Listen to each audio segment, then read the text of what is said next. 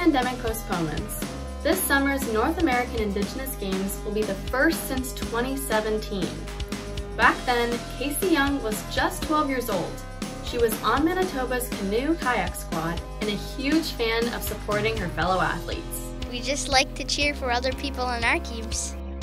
Competing at those games taught Young a lesson that she's leaned on many times over the years. I feel like the most important thing that I learned was to never give up while you're racing. Even if you're last place, just keep going. In the 6 years since competing at her very first NAIG, Young graduated from high school and moved from the Pas to Winnipeg on her own.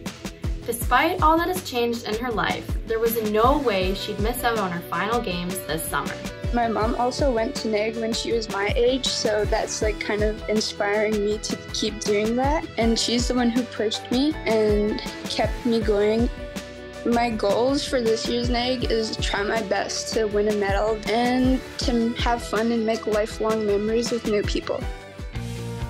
Young and her little brother, who's also a canoer, will join more than 5,000 athletes competing on Mi'kmaq territory in Halifax starting July 15th.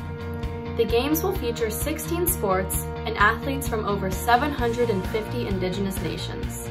The importance of these games is it brings the people, our culture, athletes, volunteers, and many more together, and it's giving us the opportunity to showcase all our different skills, and the games allow us to make memories we'll never forget.